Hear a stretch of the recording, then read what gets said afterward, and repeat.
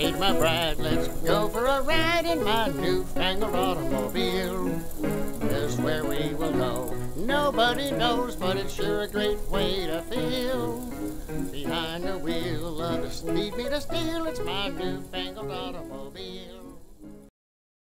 Hello and welcome to Vintage Car History. I'm Wild Bill. Throughout the history of sports, there have been those occasional few athletes that are so scary talented that they're pretty much unbeatable and become media superstars. People like Michael Jordan, Tiger Woods, and the like.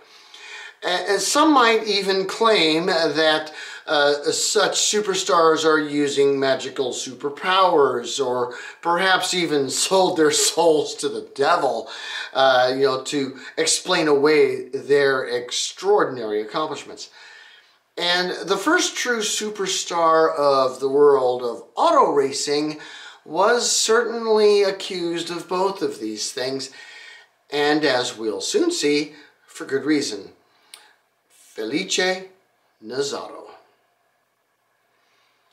Born in Turin in 1881, Felice was the kind of kid you'd expect to grow up to be a supervillain.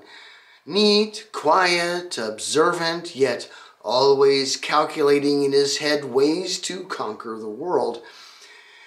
His was a large Italian working-class family of modest means, and Nazzaro was working in local factories by the age of 12. He showed a knack for tinkering as well. He was good with tools, and at age 16 landed a job as a shop assistant for the Ceriano brothers, who were at the time making the Welli's bicycles. Yet the owners were planning on making a change, and young Felice would be an important part of it.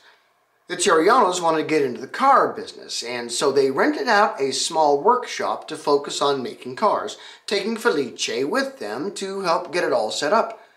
This shop happened to be located in the courtyard of the summer home of a certain Vincenzo Lancia. Giovanni Ceriano hired young Lancia as his accountant for the new business, and thus Lancia and Nazzaro met and began a relationship and friendship that would last for decades. Nazzaro and Lancia were both kindred spirits and quite the odd couple at the same time. Both were young, intuitive engineers and excelled at making and perfecting machines. They could talk shop for hours and often did so. Yet the two men had very different approaches to life in general. Lancia was robust, outgoing, and flamboyant. Vincenzo loved living on the edge, taking risks and pushing limits. Felice was calm, reserved, and proper, impeccably dressed, yet keeping to the back of the room, observing all before him, waiting for a mistake to happen so that he can swoop down from nowhere and swiftly destroy it and all involved. In 1899, the Ceriano brothers merged their company into the new Italian firm, Fiat. Now, the boss of things at Fiat was Giovanni Agnelli, and he wanted the company to establish an unstoppable racing pedigree. Lancia was his man, and over the next few years, he recruited the people that he believed would be the kind of race-winning driving team Fiat needed. And one of the first shoulders he tapped was Felice Nazzaro. But there was a problem. Though Lancia recognized the potential in Nazzaro, he did not have any driving experience. So, using various connections, Lancia got Nazzaro a job as a chauffeur for a rich nobleman, who just happened to be Vincenzo Florio Jr. It should come as no surprise that Felice's new boss was not interested in subtle, calm, and comfortable driving. Felice needed to learn how to drive fast, and did exactly that. Yet, though he was the chauffeur of a speed demon, he chose not to simply push the car to its limits for pure speed, but rather to keep a more moderate speed, observe the other vehicles on the road, and then make his move to get around whatever he encountered. This was not the typical method in an actual race situation, but it seemed to have its merits, and so young Felice Nazzaro was chosen as one of the drivers to represent Fiat and thus Italy in the 1905 Gordon Bennett Cup. Being at this point a nobody, not much was expected out of Nazzaro. Even the race bookies put him at 20-1. But what he did was exactly what Lancia thought he would, and it was devilish. Felice watched his boss push his car to and beyond its limits, which would result in some sort of mechanical failure, and then for the car and the race be over. Nazzaro chose instead to keep to the rear of the pack and observe the front runners push their cars beyond their ability. Once they broke down, he would only then push his car and come out of nowhere to win the race. True, he did not win the last of the Gordon Bennett Cup races, but he did come in second, mere minutes behind the winner, Leon Theory. No small feat from an unknown. This caused our hero to no longer be an unknown. But was he just a flash in the pan? Nope. He continued racing for Fiat through to 1907 and beyond, finishing, though not winning, the 1905 and 1906 Vanderbilt Cup races. Yet it was in 1907 he would be cemented as an automobile racing god. His very Stonewall Jacksonist principle of waiting in the rear and then taking on the enemy after they've pushed themselves too far was the winning strategy of the time, and Felice was truly the first to recognize this. Thus, his 1907 racing career is the stuff of legend. This man was devilish.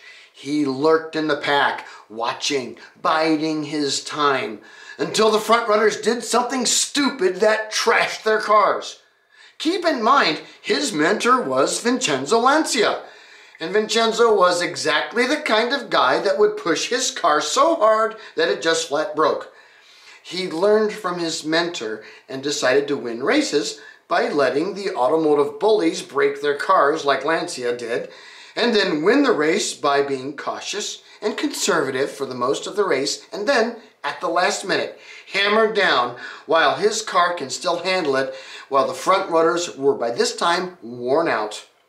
Using this strategy, he won the 1907 Targa Florio, the 1907 French Grand Prix, the second ever, and the German Kaiser Price race. Nazzaro was the most winning racer in the automotive world, and he came from nowhere. He wasn't some rich noble's son. He wasn't born into a wealthy family. He was just freaking awesome at auto racing, and such a phenomenon at the time was unheard of. Many reporters claimed that he had sold his soul to the devil, and like the meteoric rise of blues singer Robert Johnson, was famous for being evil, the one that comes from nowhere and takes the win.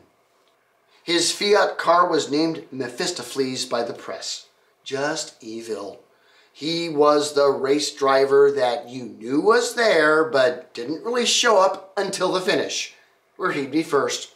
Indeed, in pre-World War I auto racing, to be in the crowd and shout, "Where's Nazzaro?" was quite common, because everyone knew that he'd show up when least expected and take the day. How did he do this? Simple, really. He, like his friend Lancia, understood the engineering of their cars. But unlike his erstwhile friend, Nazzaro did not push his cars beyond their limits and thus could finish races even with record-breaking times and not destroy the car in the process. His racing successes led to the eventual business that most sports superstars end up in, a product in their name. In 1912, he lent his name and money to a new firm to make a car, the Nazzaro. These were quite good cars. The first offering, the Type 2, sported a 4-cylinder engine of about 4.4 liters and could put out a very torquey 30 horses. He himself drove one of these cars in the 1913 Targa Florio, which, much to the delight of his former employer, he won.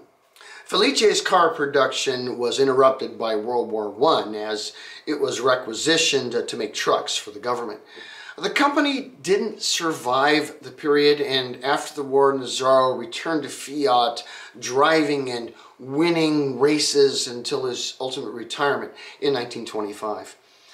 He was lauded at the time as a superstar, and at least to my knowledge is the first person ever to be specifically described by that term in the press in 1925. But was he really an evil man that sold his soul to the devil, or was he just that much better than the competition? Well, if you have to ask that question about someone in today's world, they're probably a superstar.